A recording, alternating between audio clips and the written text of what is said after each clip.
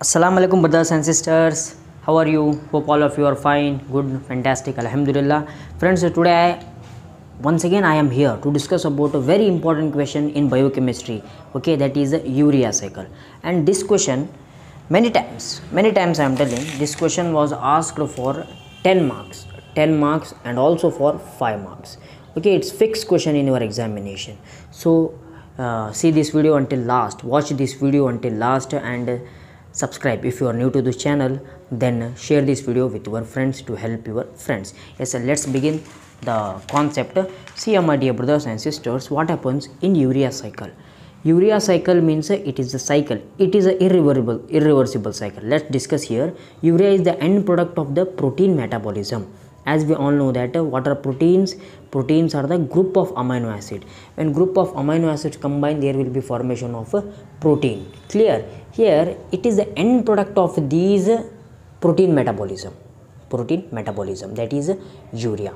Okay, the nitrogen of amino acid converted ammonia, means the nitrogen, the amino acid is present in the human body, that converted to the ammonia, and that ammonia, it is a toxic to the human body, so it should be excreted or it should be secreted by means of a urine. Clear?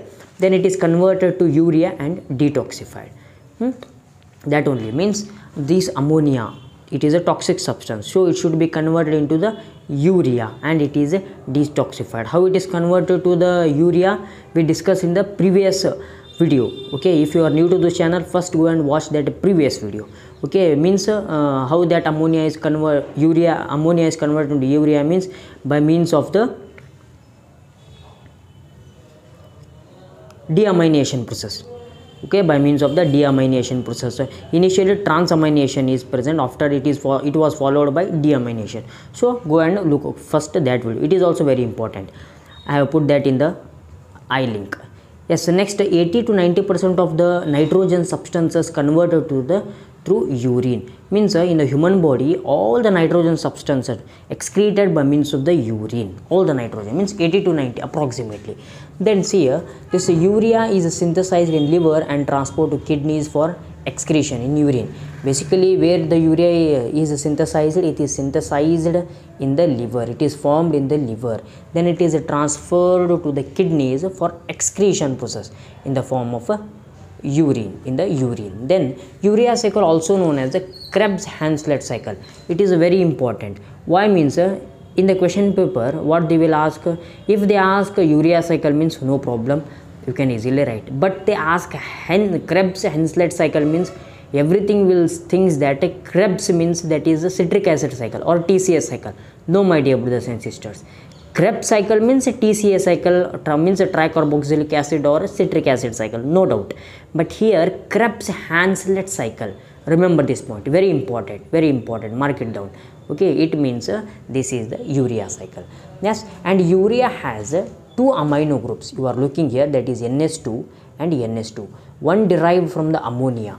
Okay, one amine group is derived from the ammonia and other from aspartate.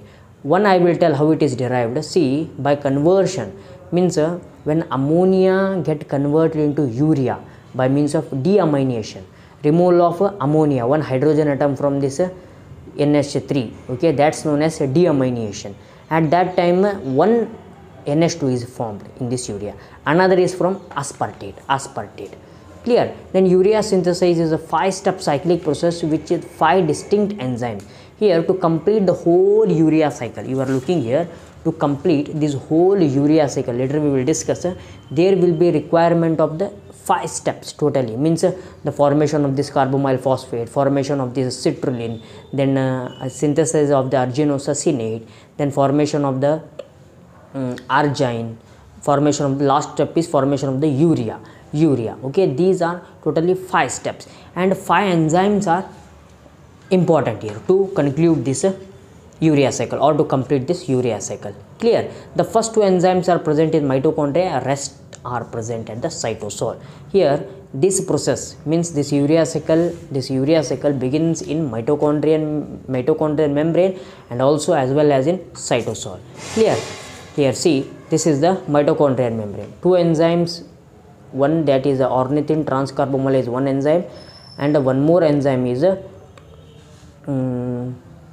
that is a carbamyl phosphate synthetase. These two enzymes will act on the mitochondrial membrane, and the other three enzymes, okay, act on the cytosol. Later we will discuss.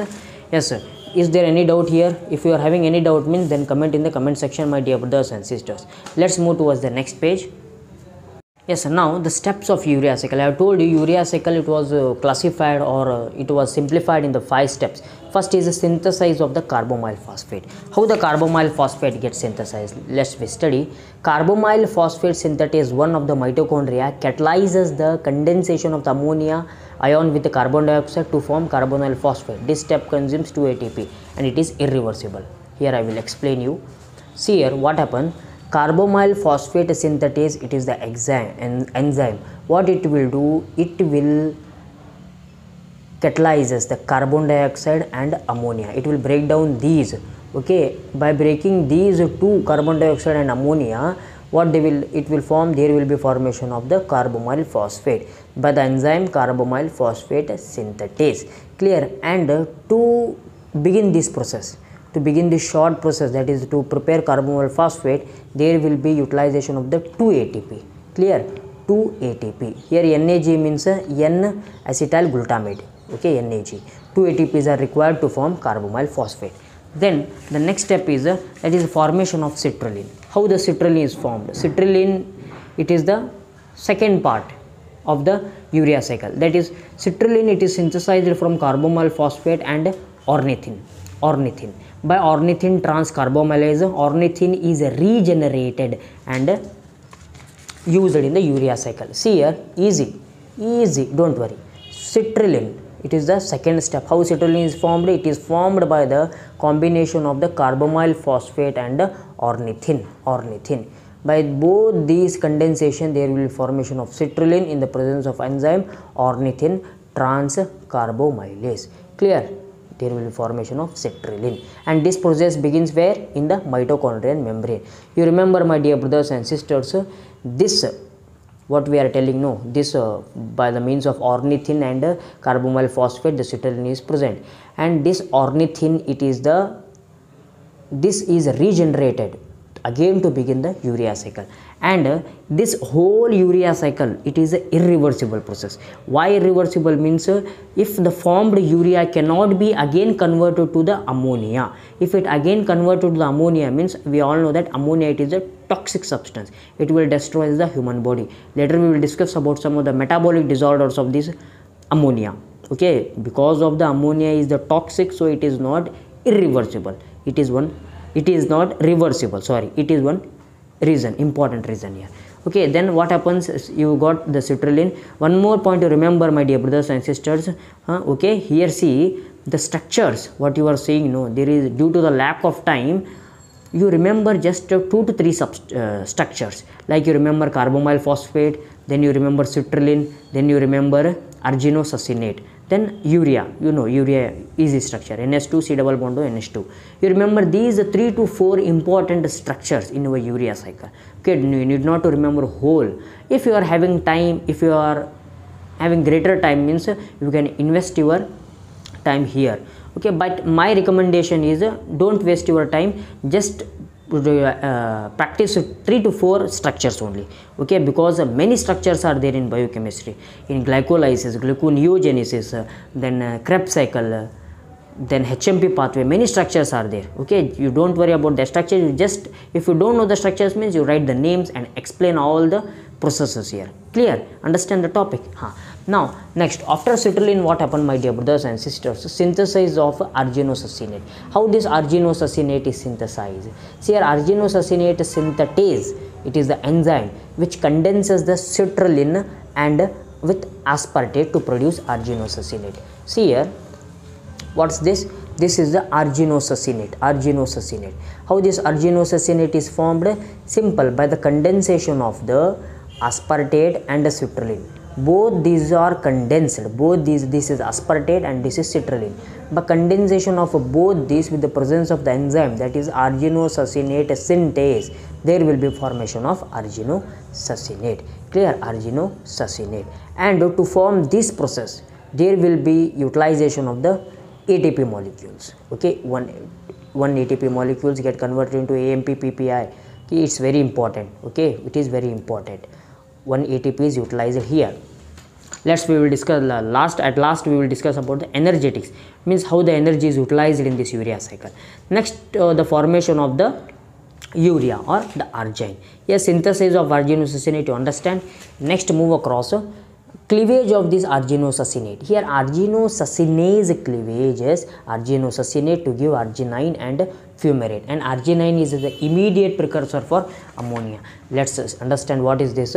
Here see, this is the arginosuccinate. Arginosuccinate, it cleavages, means it divided into two parts with the help of the enzyme arginosuccinase to form a fumarase 1 product and arginine 1 product. Okay, these are the two products formed by means of cleavaging of this arginosuccinate with the help of the enzyme arginosuccinase. Clear? You got this point? Now this arginine, what you are saying, arginine, it is the immediate precursor for the urea.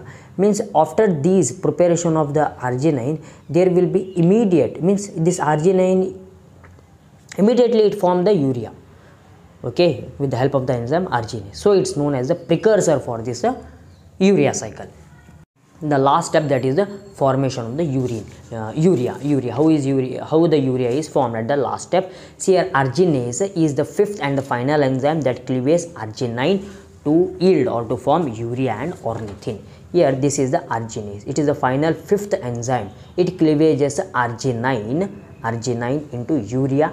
Okay, the product which is excreted in the form of the urea. Okay, and one more thing is, that is ornithine, and this ornithine, it is regenerated where?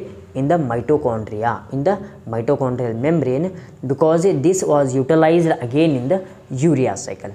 Clear? What is that? Only ornithine get utilized. This urea, no, urea is excreted in the form of urine by means of kidneys. Clear? Is there any doubt here? Yes, very good. You don't worry about the notes. I will add the whole notes which was written in the description. Okay, and these notes are preferable notes. Okay, very good notes. You just read these notes, means you can easily score maximum marks. Clear? So watch the video and subscribe. Yes sir, let's study about the overall reaction of the energetics. Here the urea cycle is irreversible. I have told you this cycle is irreversible. It consumes 4 ATPs. 2 ATPs are utilized for the synthesis of the carbamyl phosphate. Here see, 2 ATPs are utilized for the synthesizing of this carbamyl phosphate. Clear? And 2 ATPs to produce arginosuccinate. 2 ATPs are utilized for the production of this, which one? That is arginosuccinate. 2 ATP and 2 ATPs for the production of the which one?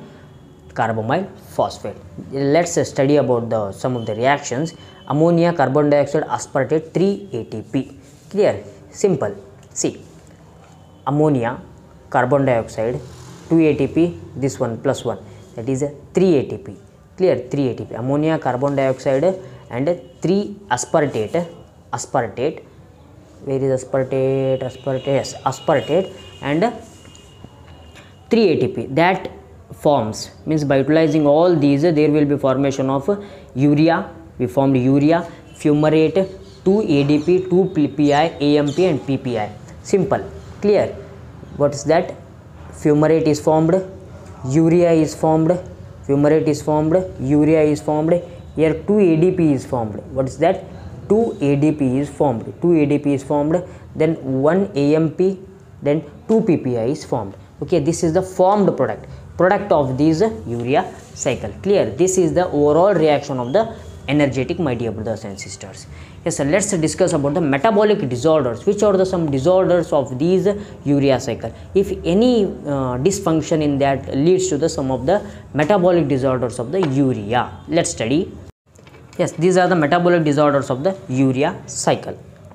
Here hyperammonemia. Hyperammonemia means what? Just it is the deposition of the ammonia in the human body. See, this is the human body and this is the blood. For an example, if ammonia, that is NH3, If this ammonia, it cannot be converted into the urea, means what happens, these ammonia start deposition in the human body or in the human blood. I have told you it is the toxic substance.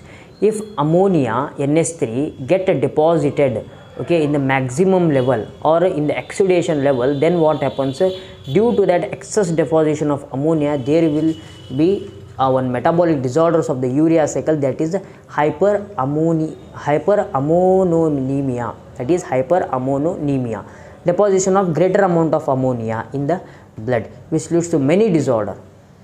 For 2 days, continuously 2 days, if the ammonia is not excreted in the form of urea through urine, means the third or the fourth day there will be death of the patient, okay, because due to the continuous deposition of this. Clear? Because due to the continuous deposition of the ammonia. I told you ammonia, it is the toxic substance. It will kill the human. It will destroy all the organs in the human body, mainly kidney, and then liver, then heart. These are the important organs. Then brain, everything gets destroyed.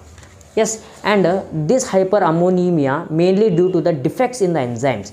If there will be any defects or any dysfunction in these enzymes, means there will be formation of this hyperammonemia disorder. Clear? And some of the symptoms are observed. These are the clinical symptoms like vomiting, okay, fatigue, these are the important symptoms. Then irritability, mental retardation, ataxia, these are the some clinical symptoms who suffers this hyperammonemia, okay, fatigue, vomiting, irritability, mental retardation, ataxia means impaired in balance due to brain, nervous or muscle damage. Due to what happened, the brain consists of the nervous. If there will be damages in the nervous, that leads to ataxia means mentally illness. Yes, my dear brothers and sisters, this is the completion of the whole urea cycle. It asks for 10 marks and 5 marks. Yes, once again, my request of all of you to subscribe my channel, Let's Join Pharmacy. If you are new to this channel, then share this channel with your friends. Yes, thank you. Assalamu alaikum.